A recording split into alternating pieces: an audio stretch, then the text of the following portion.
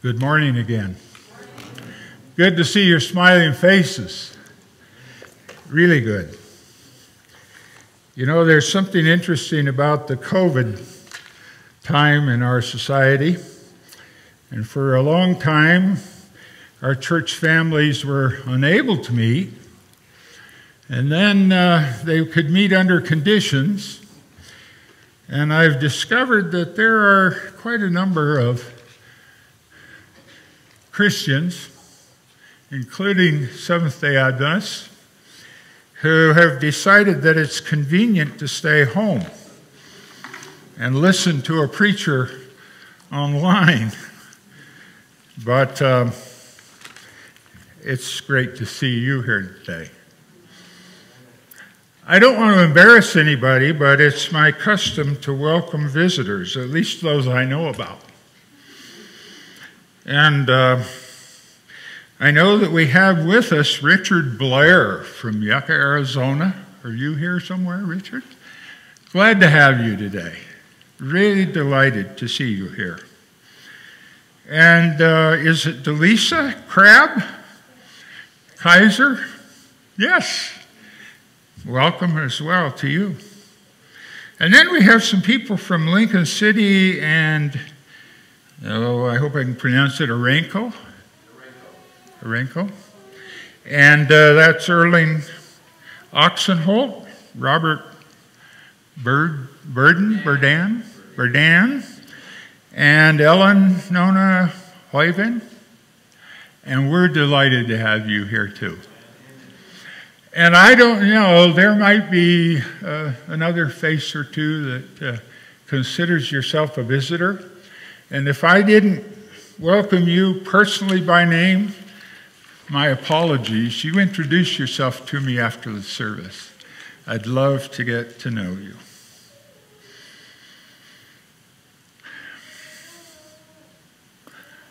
Somewhere beyond the grave, there is a land which Jesus went to prepare by his own hand. And for the saved by grace, there is a resting place. And in a few more days, it will be mine. Some call it heaven. I call it home. Some call it dreaming. Well, let me dream on. Some call it paradise, somewhere beyond the skies. Yes, some call it heaven, but I call it home. Words written to a gospel song by Squire Parsons a number of years ago. And they got me thinking about home, our heavenly home. The famous explorer Marco Polo, after completing his journeys, went back to Venice, his home. And when he got back, he began to describe some of the things he had seen. But his close friends thought he had gone mad.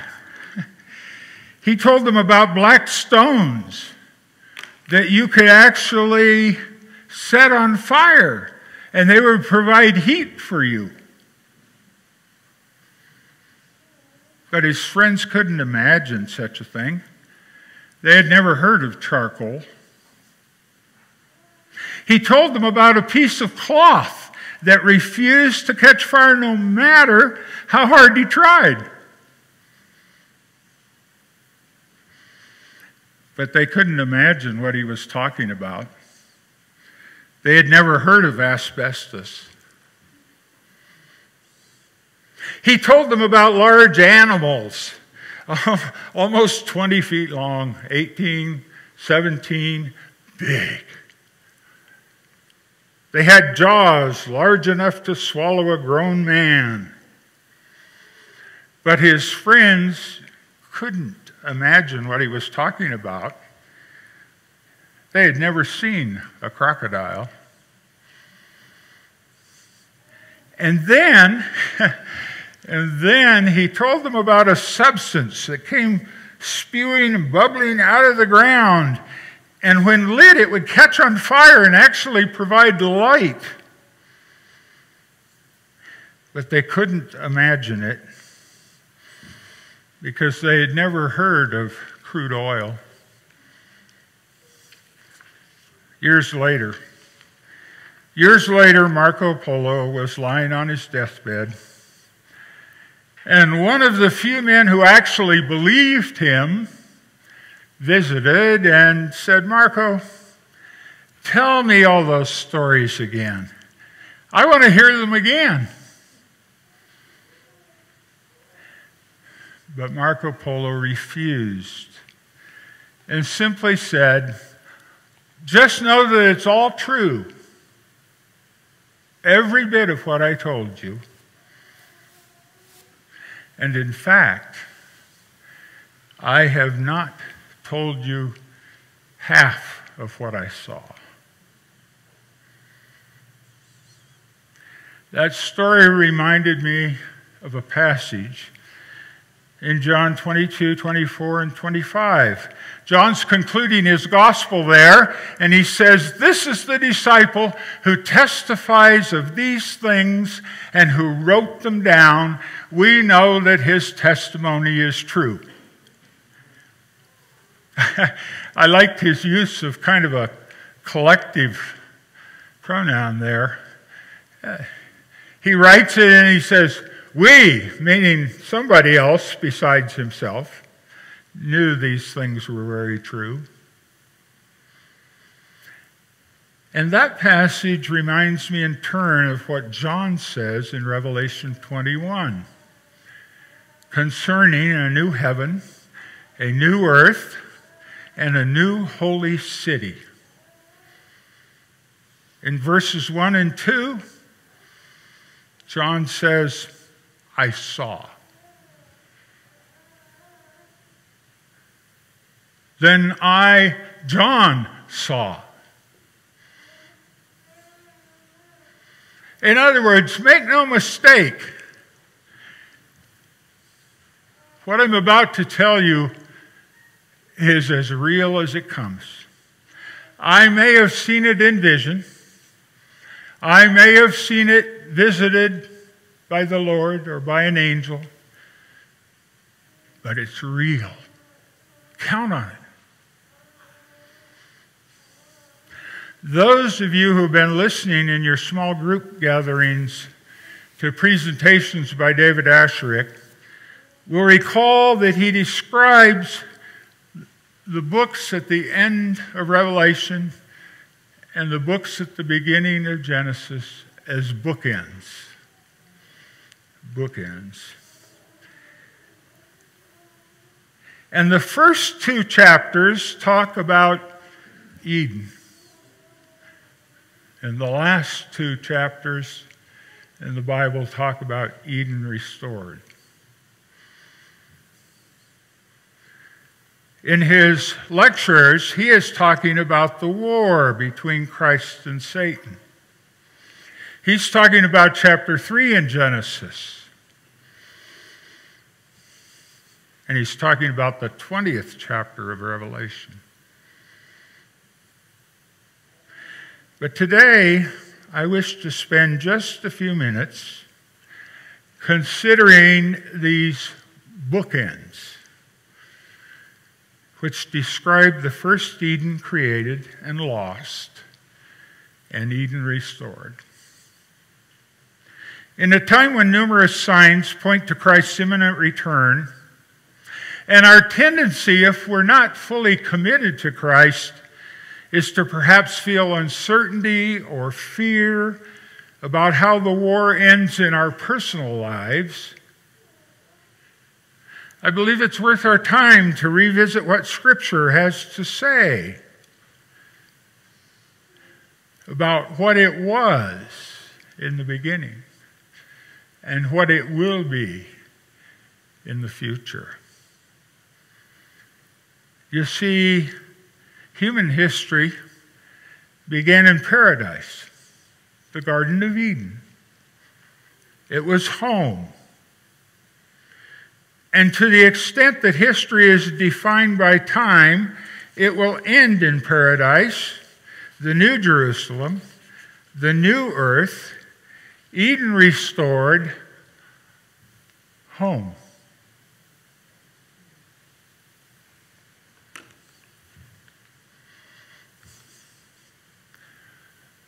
Revelation 21, verse 5 sums up the last two chapters of the book. Then he who sat on the throne said, "Behold, I make all things new." And he said to me, "Write, for these words are true and faithful." What began in Genesis is finally brought to completion in Revelation. The notion of Eden restored does not, however, suggest there are no differences.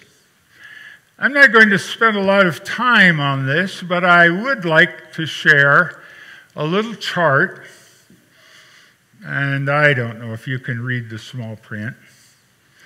But I pulled this together. There are many more that could have been added. But if you look down at it, the first Eden, lost. The sun and moon, for example, were created. Revelation, Eden restored, talks about what? No sun and moon. So where do they get their light? Yes. The Lamb is the light. The seas, that's going to be different. If you're a deep sea diver who loves those sea animals, I believe the Lord will have something for you. But it apparently won't be seas quite like we know them. And then in Genesis 3, a curse was announced. And there is no more curse once Eden is restored. You get the idea. In Genesis 3, death became our lot as humans. In Eden restored, what? No more death. No more death. The journey to full restoration begins in heaven. It's a subject that has prompted scores of hymns and gospel songs, and we've sung and listened to a few today. So what can we know about heaven from an examination of Scripture? Well, I would suggest there are some broad categories of what we can know. And first of those, heaven is a very real place. Many people deny heaven's existence. They say it's a state of mind, it's wishful thinking, or it's a pleasant but frivolous dream. But Jesus said what? Let not your heart be troubled. You believe in God, believe also in me. In my Father's house are many mansions. If it were not so, I would have told you. I go to what? Prepare a place. Heaven is real. There's a place. And if I go and prepare a place for you, I will come again and receive you to myself, that where I am, again, a place, there you may be also. The emphasis is on what John saw. He said in verse 1 of Revelation 21, I saw a what? New heaven and new earth, for the first heaven and the first earth had passed away. And there's that little bit, no more sea. Then I, John, saw what? The holy city, New Jerusalem, coming down out of heaven. Certainly, heaven is a place. In other words, heaven is as real as Central Oregon is. Although vast expanses of juniper and sagebrush may be lacking.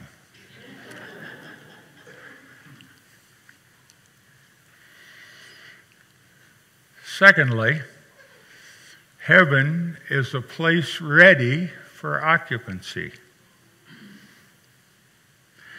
John saw the holy city as what? Notice that last phrase, prepared as a what? Bride adorned for her husband. I'm sure you have attended a lot of weddings. And if so, you know firsthand that it takes a bride a long time to get ready.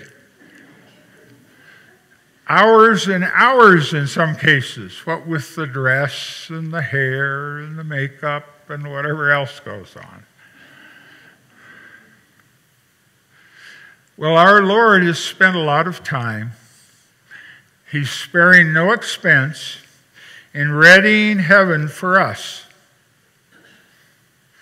And I find it interesting that he's had a couple thousand years to do it this time. When he prepared the Garden of Eden for Adam and Eve, he seemed to pull it off in 6 days. There's still some great beauty on this earth, wouldn't you agree? Even though our earth has been cursed all these years. The butterfly, the sculpted rose, the stars, the planets. In comparison to heaven, and I love to visit the national parks, but in comparison to heaven, the Grand Canyon, or the Tetons, or whatever other place you want to name, will appear to be really nothing more than an infected wound. R.G. Lee has said, heaven is the most marvelous place the wisdom of God could conceive and the power of God could prepare. Amen. That reminds me of a story told by Pastor Jerry Shirley about a little girl who was born blind. The only beauty she knew came from her mother's description of the flowers in spring, the trees in fall, snow in winter, and the ocean in summertime. A number of years ago, my wife and I had opportunity to drive what is called the Haul Road in Alaska, clear up to Prudhoe Bay. And we happened to hit fall in the tundra. It's almost indescribable. The colors are spectacular. And I've lived in New England, and I've watched those beautiful leaves on the trees falling to the ground. But the tundra has more color. The sad part is it only lasts 3 or 4 days, so you have to hit it just right. But spectacular color. It would be very difficult to describe. But this mother had done her best to describe the beauties out there. And at 10 years of age, the little girl had experimental surgery to see if they could help her see. When the bandages were removed several weeks later, the moment of truth came. She ran to the window and stood breathless looking outside. "Mother, why didn't you tell me it was so beautiful?" she asked. "I tried," Mom replied, but words just wouldn't suffice. And I believe in heaven, in the not too distant future, we're going to run around rather breathlessly.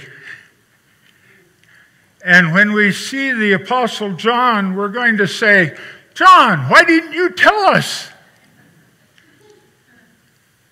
And he'll say, "I tried, but words just didn't suffice. As it is written, eye has not seen, nor ear heard, nor have entered into the heart of man the things which God has prepared for those who love him." It's okay. Just keep dreaming about what heaven is like.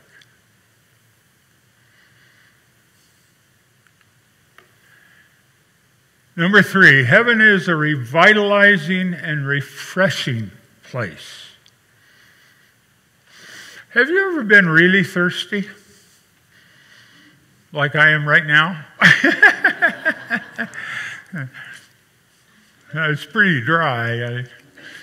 I think, anyway, sorry about that. I shouldn't have taken a detour. I took the kids back in the day when I could hike. I took the kids many years ago, our daughter and son, up into the Wallowas. And we actually went up into the Eagle Cap Wilderness. And we climbed a zigzag trail up from a campground, hundreds of feet to the top, and got to a beautiful little lake. And we had forgotten the mosquito repellent. And thank you very much.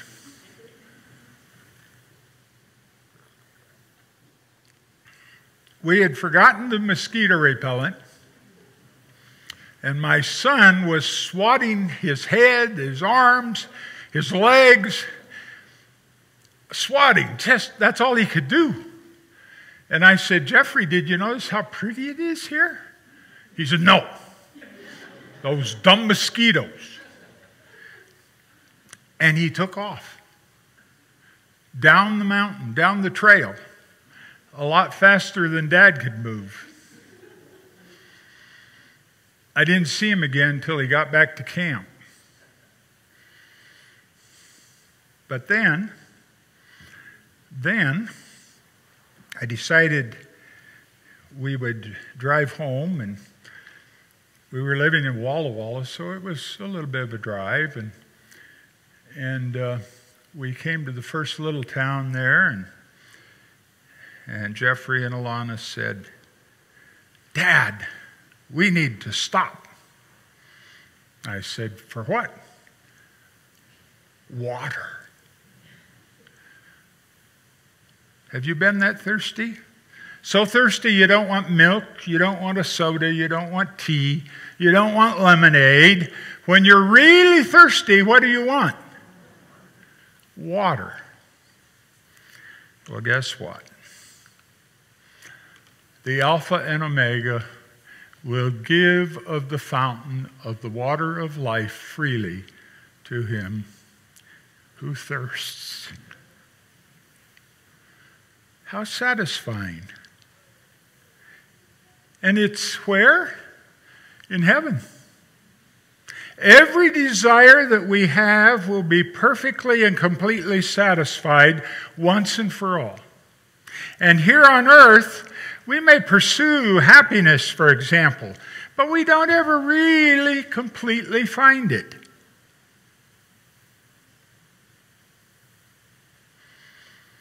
And unlike the severe droughts in places around the world, including Central Oregon, in heaven there is an endless supply of life-giving water. Heaven is a place of untold riches.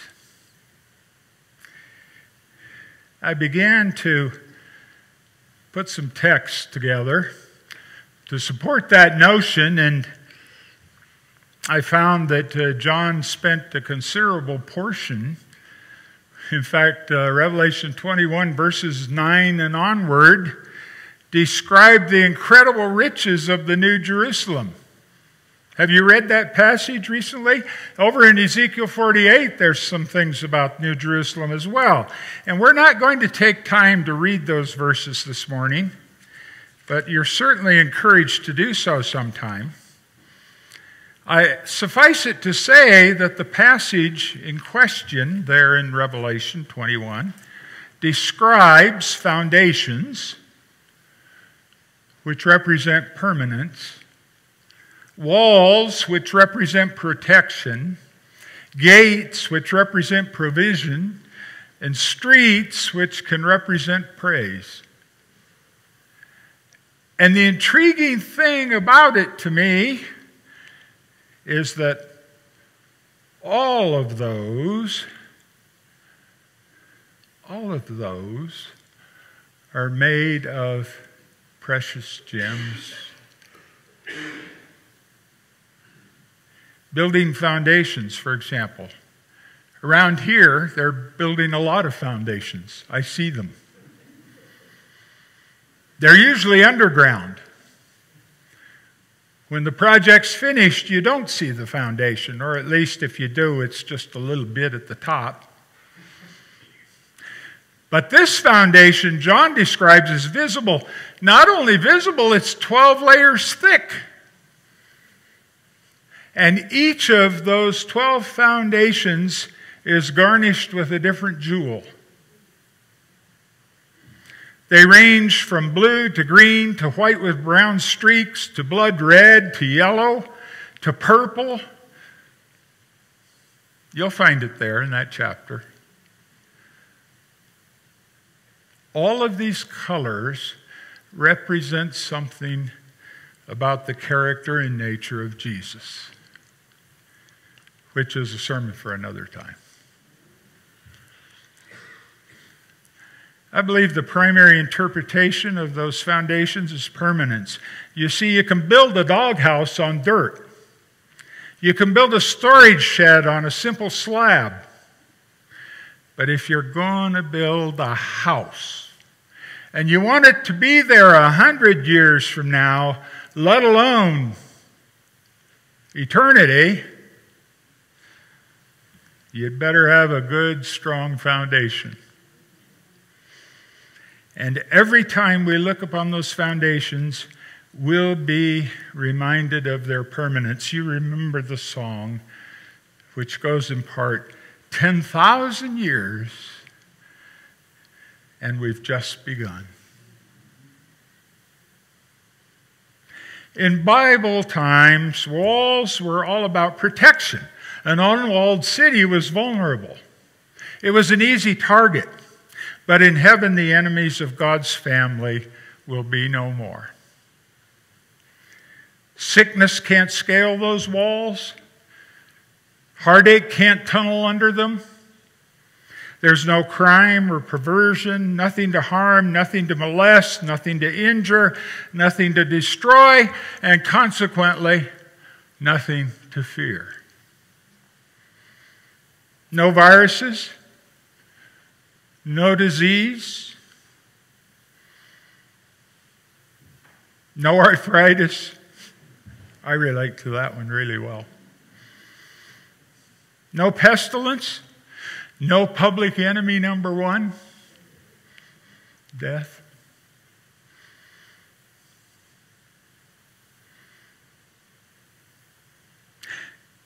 And then I have a question. Who started the stories about St. Peter standing at the gates of heaven?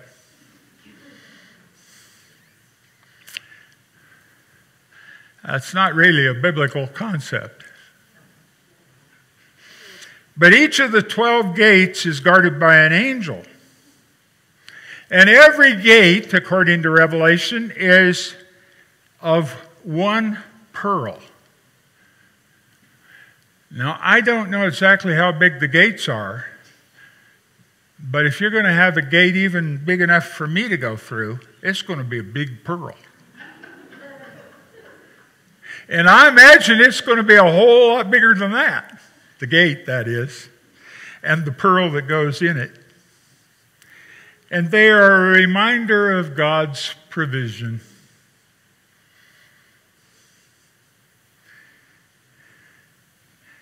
Calvary was God's answer to man's sin. And as we walk through those gates, we'll be reminded of that fact. We cannot enter in and of ourselves. We won't be there because of all the wonderful things we've done. We'll be there because of Jesus. And he made us his pearls of great price. What a wonderful Lord we serve.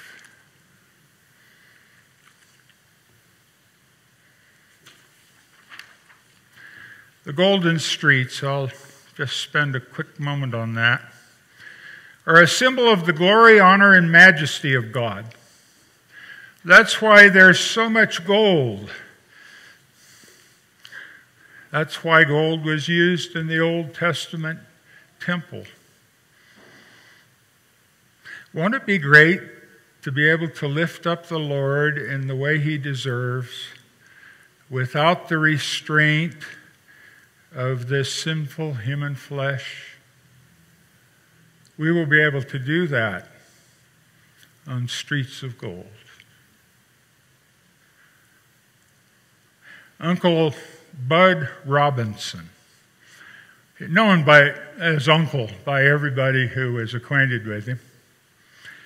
He was an old tongue-tied preacher years ago, and he was often criticized for his preaching because he not only got tongue-tied, but he shouted a lot. He got happy in Jesus. And somebody asked him one day why he always praised the Lord so audibly and outwardly. And he said, "I just can't help it. When my left foot hits the floor, it says hallelujah. And when my right foot hits the floor, it says praise the Lord. And so it's hallelujah, praise the Lord, hallelujah, praise the Lord, everywhere I go." There are days, and I'm not suggesting, by the way, that you all jump up and start praising the Lord that way here this morning. But there are days when I think we're a little staid in our public expression of how much we appreciate God.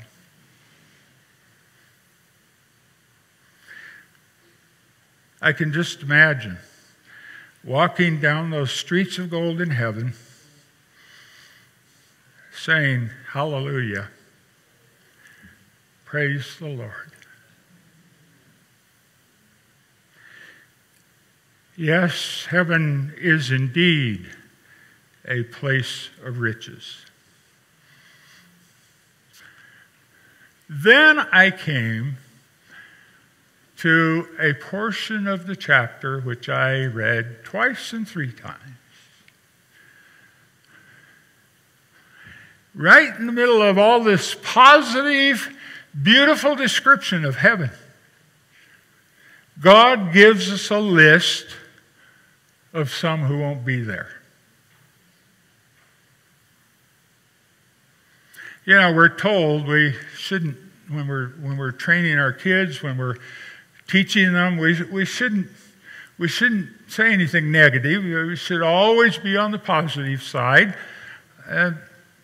But the Lord had reason to tell John to put a little verse in there.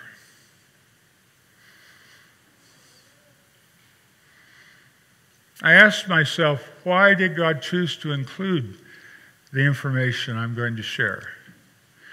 Could it be a reminder that sin, which has cursed and ultimately destroyed this world and the people in it, will not be allowed into the next? I think perhaps. It's quite a list, and if none of the other descriptions catch our attention, the word abominable should. But the cowardly, unbelieving, abominable, murderers, sexually immoral, sorcerers, idolaters, and all liars shall have their part in the lake which burns with fire and brimstone, which is the second death.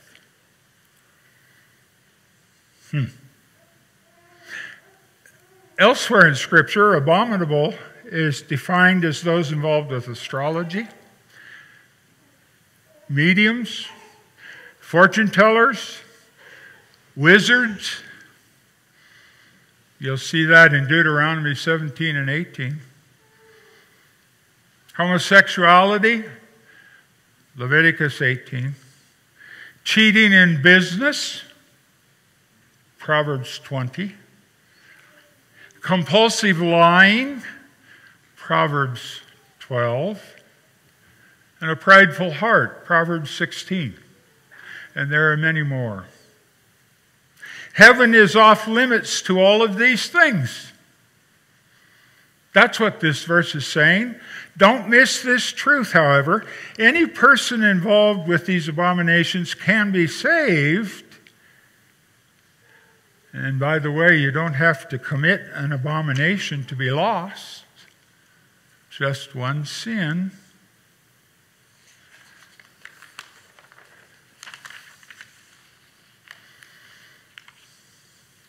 How so? Well, most of us have fit into one or more of these categories at some point in our lives. And some here this morning might be convicted that you are still living that way and that things are hopeless. Well, I am glad you came today if you're in that group, because I've got good news for you.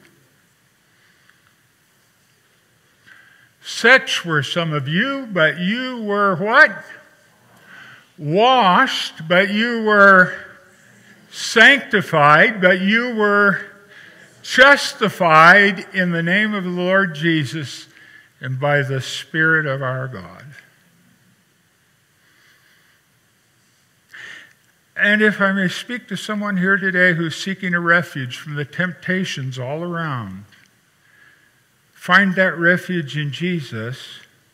Know that His grace is sufficient and that He has promised to provide complete and perfect refuge when He comes to take you home.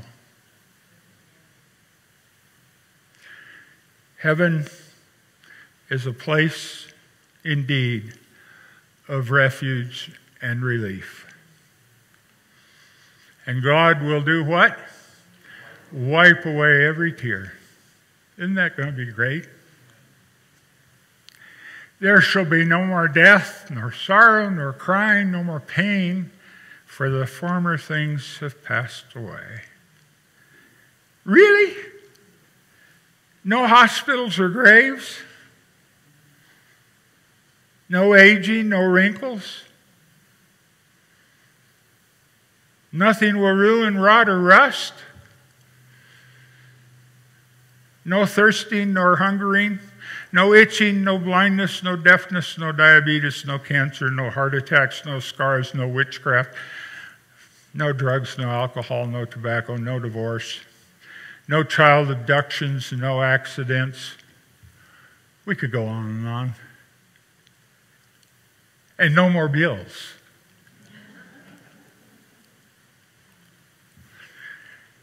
The story is told of a little 5-year-old girl who had never before stayed the night with a friend. She was nervous, but she gave it a try. And she did fine during the daytime. But when it got dark and it was time to go to sleep in a strange place, oh my. She became so nervous that her friend's mother perceived it and asked, "Honey, are you getting homesick?" I love the answer. With childlike innocence, she replied, "No, ma'am, I'm getting here sick. And the more we get here sick on this old planet, the sweeter heaven will be. For I consider that the sufferings of this present time are not worthy to be compared with the glory that shall be revealed in us. Number 7, we're getting there. Number 7 is a place where righteousness abounds.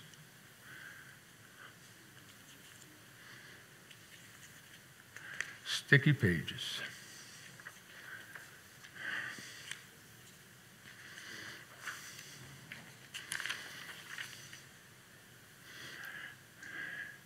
The city is laid out as a square.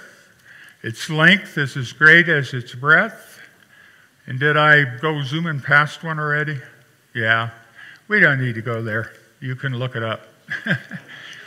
And he measured the city with the reed, 12,000 furlongs. Its length, breadth, and height are equal. Then he measured its wall, 144 cubits according to the measure of a man, that is, of an angel. Don't you suppose the angel measured correctly? I believe so. Fantastic. The New Jerusalem, if you translate those verses a little bit, it's about 1,380 miles on a side. That's a long way. Travel from the tip of Maine to the southern tip of Florida over to Colorado, and then, well, I don't know where you're going for the last leg, but you're just going to go, and guess what? Guess what? It'll take a while, even in heaven, I think. But what a joyous experience that would be. To go around the walls of the New Jerusalem. Either way, it's going to make New York City look like a little village. A perfect cube stands for balance and order. Perfect in its materials, its majesty, even its measurements. And that perfect cube is going to be filled up with what? God himself will be there. And those who have washed their robes in the blood of the Lamb are going to be there. A righteous God and his made righteous saints will all be there. That's a lot of rightness in one place. So when I hear people say, as they look around today, it just isn't right, well, take courage. It's going to change. And finally, last one. Heaven is a place of new and continually growing relationships. Revelation 21:3, I heard a loud voice from heaven saying, Behold, the tabernacle of God is with men, and he will dwell with them, and they shall be his people. God himself shall be with them and be their God.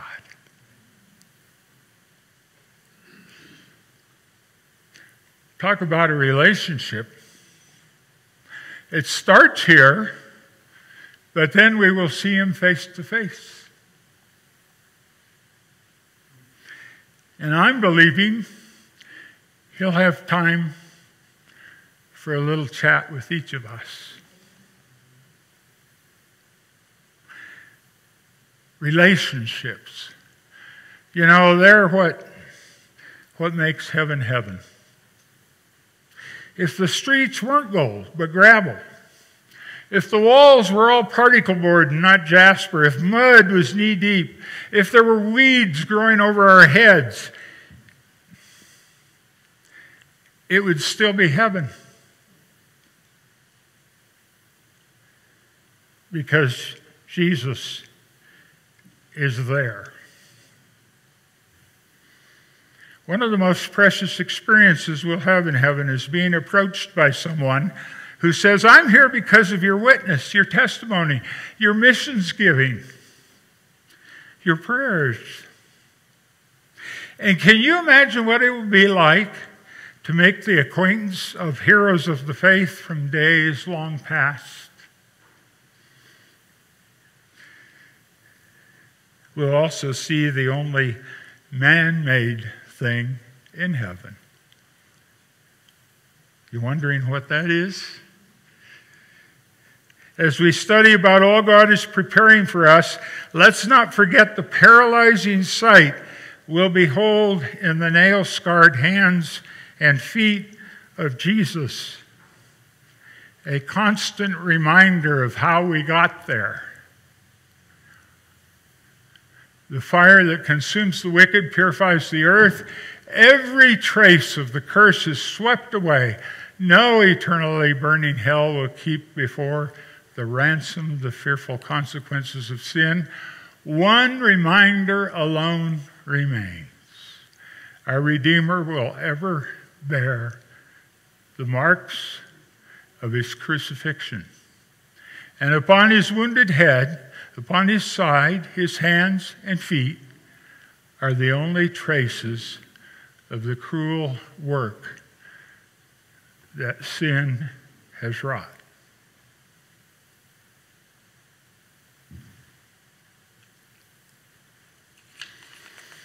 So there you have it. A cursory view of heaven, which at least for me prompts the question, how do I get there? And the apostle answers that in Revelation 21:27.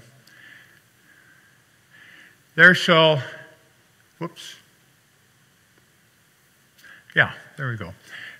by no means enter it anything that defiles or causes an abomination or a lie, but only those who are what? Written in the Lamb's book of life.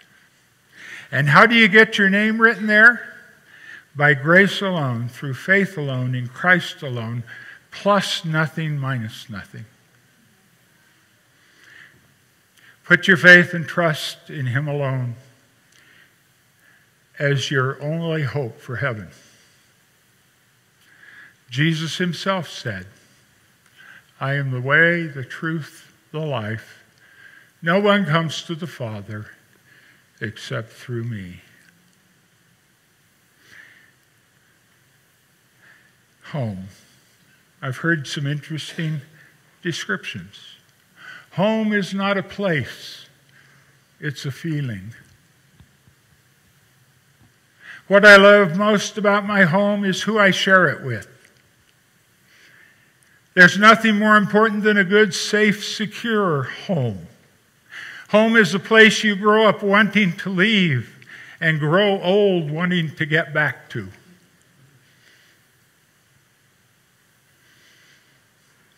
And if we can say that about our earthly homes, imagine what we can say about our heavenly home.